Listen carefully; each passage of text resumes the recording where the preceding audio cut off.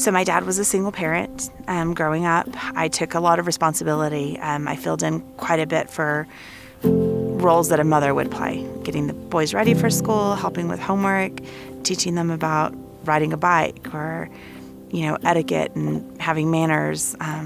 There was no support for him. He didn't get to go get food stamps. He didn't get to get public housing. It was us. And I'd fight for my brothers. I was my brother's keeper is what he would call me.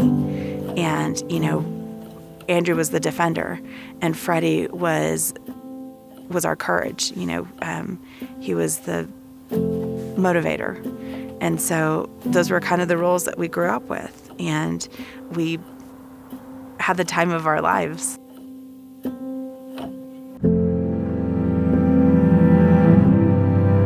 Freddy had a scholarship. He was a good student. He had already had his EMT license. He was on a good path. And we struggled with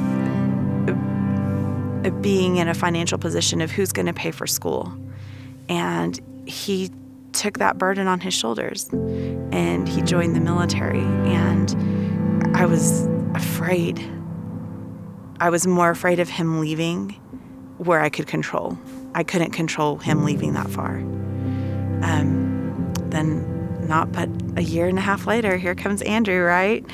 And I think in all looking back, I don't think I would have stopped them, but I definitely would have jumped in for one more hug. I get a phone call early in the morning. It's my sister-in-law and somebody's been killed. Was it 50,000 troops in Iraq at that time? We can't be the one out of 50,000 people. Get a knock on the door, and I go to open it. They tell us that Freddy's been killed. Freddy hurts, right, deep, but Andrew, tears me apart.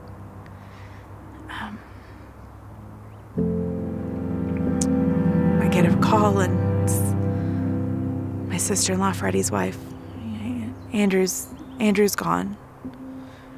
And I'm like, oh, he went AWOL, or he packed his bags and decided to come on his own and was like, I'm just coming home. And they're like, no, he's dead. I was like, how? He wasn't supposed to be in combat. How did this happen? And it's like he killed himself. I think I lost all my hope in those words. Right? The Monica that was ever there was gone.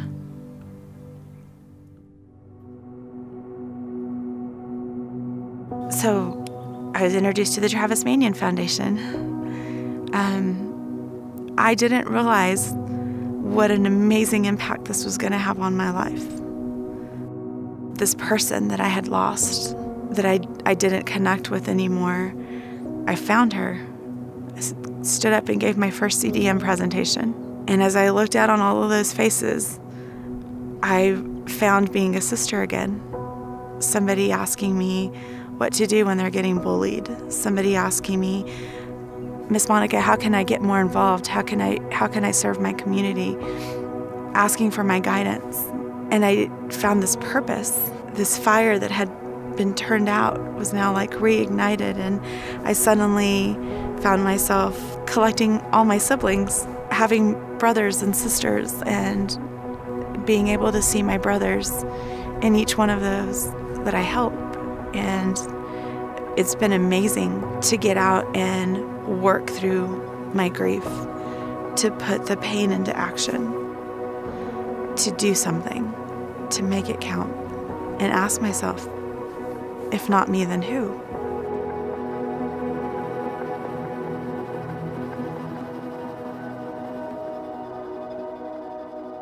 Going through the airport here and seeing everybody there waiting for me, that feeling of when I'd come home and Freddy and Andrew would be sitting on the front porch waiting for me or standing on the sidewalk. And it's that joy, that empowering feeling of this is where I belong.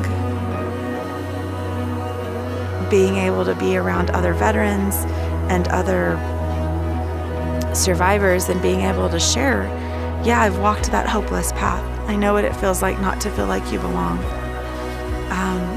But you get out and you help somebody else and you take a little bit of that back. What better way to honor them, to make sure they're not forgotten?